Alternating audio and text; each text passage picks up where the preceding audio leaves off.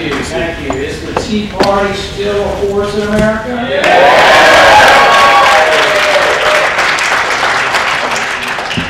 When I was thinking about running for office, when I just started thinking about it, I went to a Tea Party, April 15, 2009.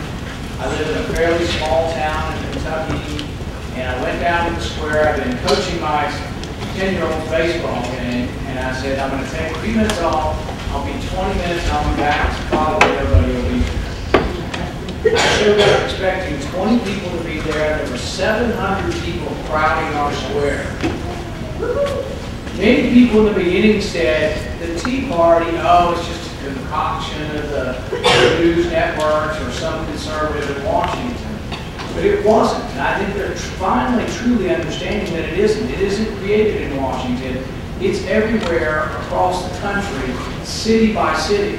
Some people still don't get this. In Kentucky, Bowling Green has a Tea Party, and they don't always talk to Lexington's Tea Party. In fact, they don't always even know Lexington's Tea Party. That's the definition of a true grassroots movement that has sprung up and has really not yet coalesced into organizing by state and by country. Now, it's not entirely true. I know there are national Tea Party groups, and they are beginning to form statewide, and so I don't want to downplay that, but I want to emphasize the grassroots nature of this. Some said when people who came from the Tea Party were elected that Washington would co-opt us. We're going to let that happen? No! The interesting thing is I think we're already co-opting Washington.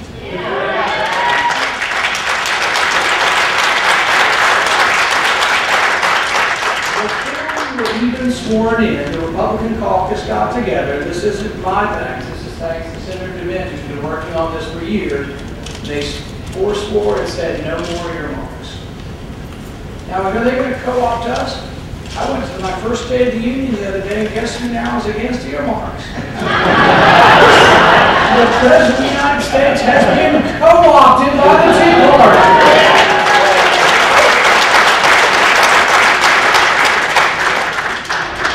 I don't think he's necessarily happy about it.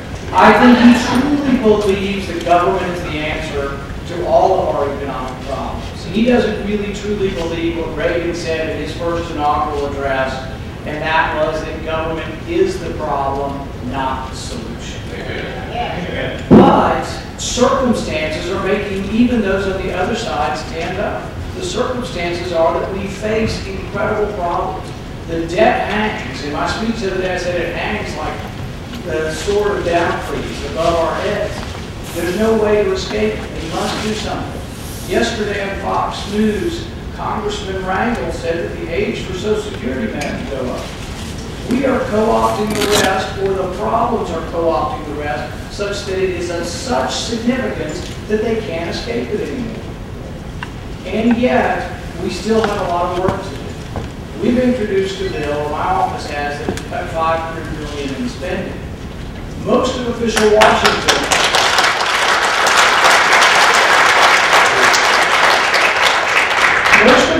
Washington thinks that's way too dramatic and that we can never do it. But guess what? It's not enough. $500 billion, if we cut it tomorrow, would be a third of next year's debt. It barely gets us going in the right direction. You need to let your representatives know. You need to call them and write them that $50 billion is nothing anymore. $100 billion is nothing anymore, and that we need more. We need structural change. I'm going to turn the microphone over in just a minute to Senator Lee from Utah.